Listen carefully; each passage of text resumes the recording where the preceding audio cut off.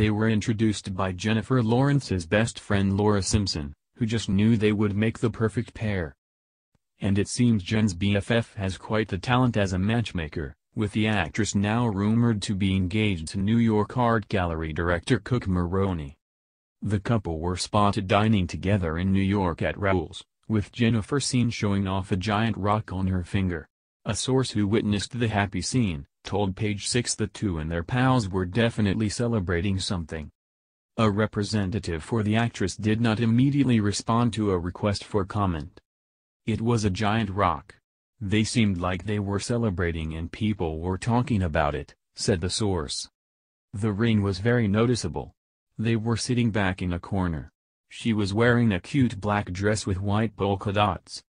The 28-year-old actress was introduced to Cooke, 34, by her best friend. Cooke works at New York's Glass Zone Gallery, which represents artists including Lena Dunham's dad, Carol Dunham, as well as Richard Prince, Anish Kapoor, and Bjork's ex, Matthew Barney. He is known on the art party scene and previously worked at the prestigious Gagosian Gallery. For Jennifer, the romance begun just months after she split from Mother. Director Darren Aronofsky, 49, in November 2017 after dating for about a year. It has been claimed that their age gap caused a problem in their romance, as well as Jennifer admitting they were never able to switch off from talking about work.